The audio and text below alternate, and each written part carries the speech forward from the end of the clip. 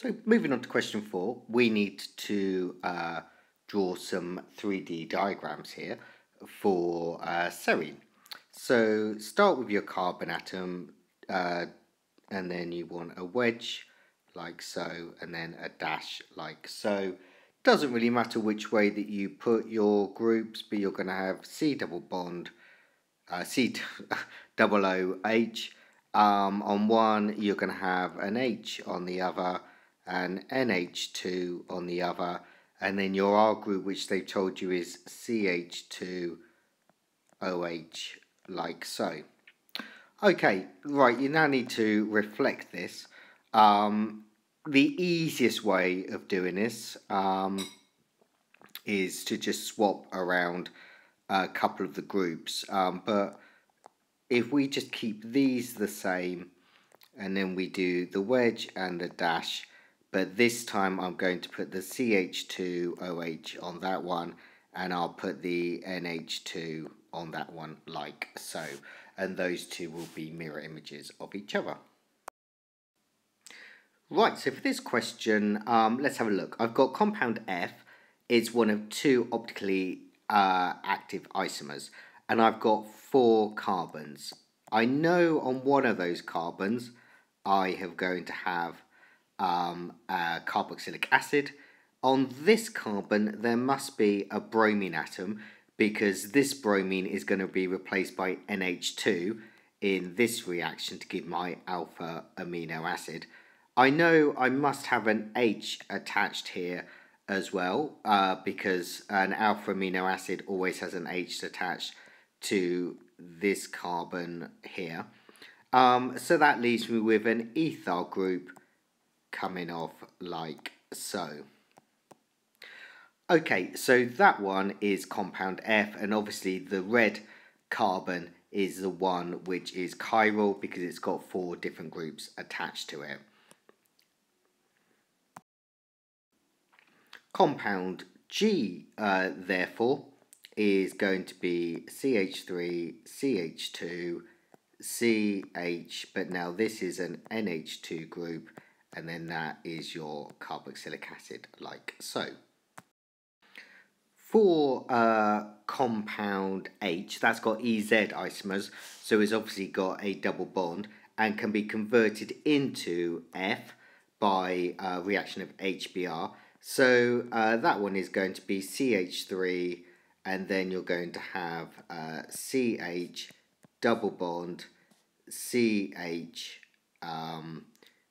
COOH like so.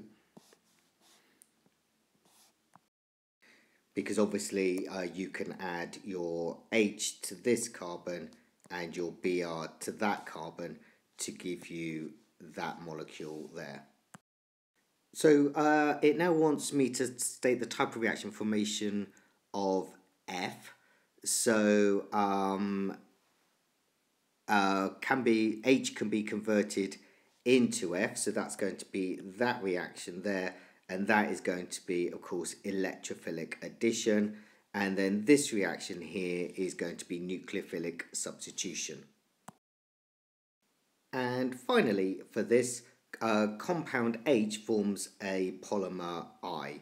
So obviously you can see you have got your double bond there, so it is going to form an addition polymer like so, where you're going to have CH3H for that carbon there, and then you're going to also have let's put HCOOH like so.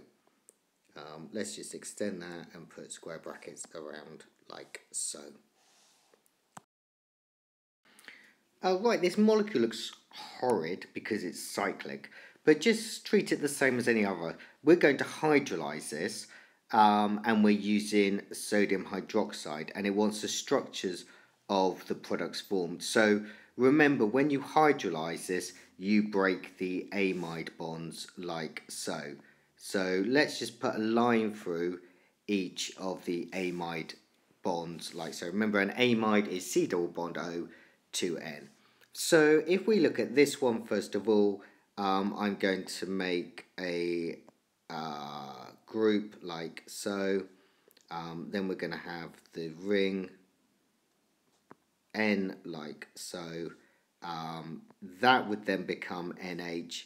Remember, that would be O minus, that would be Na plus, because it's in sodium hydroxide solution.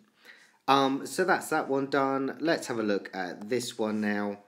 I'm going to have the same O minus, Na plus for that group. Then you're going to have your benzene ring like so. Just be careful, you have got that there, so you've only got one carbon, so that is going to come off there, and that's going to be NH2 like so. Okay, so it's quite an interesting question here. I've got to synthesize this ester, and this is my starting material, which is an aldehyde. And obviously an aldehyde can be oxidized to a carboxylic acid, which would give you this part, and it can be reduced to an alcohol, which would give you that part there. So how would you do it? Well, you would take the aldehyde to first of all make the carboxylic acid, and you would oxidize it with potassium dichromate. So that's potassium dichromate 6. We would heat or reflux in acidic dichromate solution. And that's the reaction there. For the alcohol, you would reduce it with sodium borohydride, so that's NaBH4. So that would look like this, where of course you can represent the NaBH4 with square bracket H. Okay, and then finally you would react this and this together with a concentrated sulfuric acid catalyst to produce your ester. So it would just be this one plus this one, which would give you your ester here, and obviously plus H2O for that. And in order to do that, you need to reflux it as well. So it goes on to ask about how we can separate a mixture of esters by gas chromatography. What are the limitations going to be?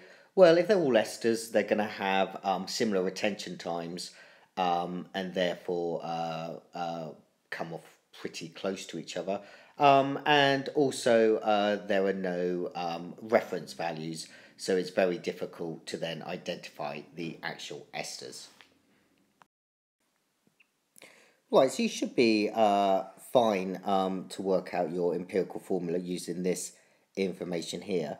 If you do that, then you will find it comes to be C3H6O.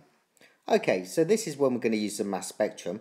If you look at the molecular ion, which is the one furthest to the right, you will see this value is 116. So therefore what you need to do is double that value to give you the molecular formula, which is C6H12O2. O2 rather. Okay, good. Okay, so let's look at our Proton Nmr now. Okay, so this one here, this is in the range of OCH. Okay, and this is a clear giveaway.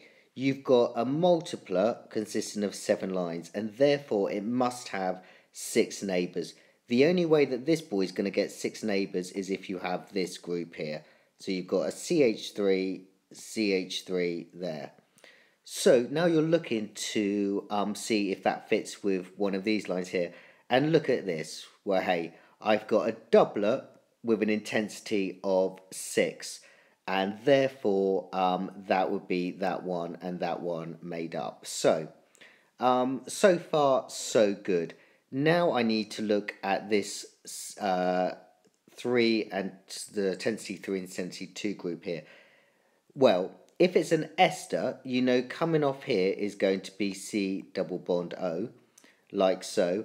How many more hydrogens do I need to use up? Well, I've got 5 that I need to do, hence the 3 and the 2. This is a clear pattern for a CH3 CH2 group.